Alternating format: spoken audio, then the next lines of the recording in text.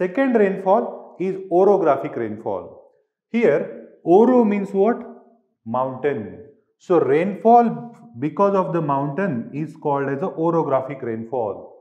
Now, why there is a rainfall because of mountain? Now you can see over here, on one side of the mountain, you have a sea. Okay, you have this ocean or sea. Now, when ocean is getting heated, huge amount of moisture is there on the ocean. So what happens when onshore wind comes? So winds will travel from ocean towards the mountain. Okay, so these winds will be laden with the moisture. So once they hit the mountain, they cannot travel further. They cannot cross the mountain. So what happens? They start climbing the mountains. Because of the energy, they start climbing the mountains, wall of the mountains. Getting it? As they are moving upward, what happens? The process in the physics called adiabatic cooling that happens. Because of this adiabatic cooling, condensation happens and they give rainfall on this side of the mountain. So these rising and cooling clouds, they are condensing and giving rainfall over here. Okay.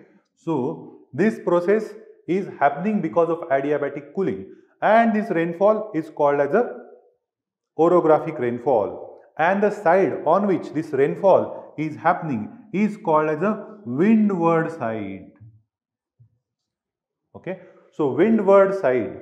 Okay. So now what happens? These clouds, once they give the rainfall, the moisture content in the clouds is going to get reduced. These clouds are going to get lighter and lighter. They are going to rise further and cross the mountain, and they are going to come to the another side. Another side conditions are dry conditions. Okay. So in these dry conditions, when these clouds are coming down on the slope of the mountain, the process called as a adiabatic heating happens. On this side, adiabatic cooling happened. Opposite side, adiabatic heating happens. So because of that adiabatic heating, these clouds expand and their moisture absorbing ability increases. Because of that, they don't give the amount of rainfall they give on the windward side, the same amount of rainfall they will not give on the opposite side. Okay. So this side is called as a leeward side. Okay. So this leeward side, rainfall will be lesser compared to windward side. Okay. Now this rainfall which is going to be lesser, the reason is because of adiabatic heating of the clouds, and this region will be called as a rain shadow region. Okay.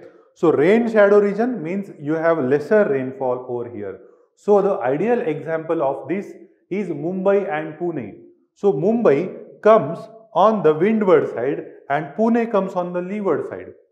Similarly, Mangaluru and Bangalore. Mangaluru comes on the windward side, Bangalore comes on the leeward side.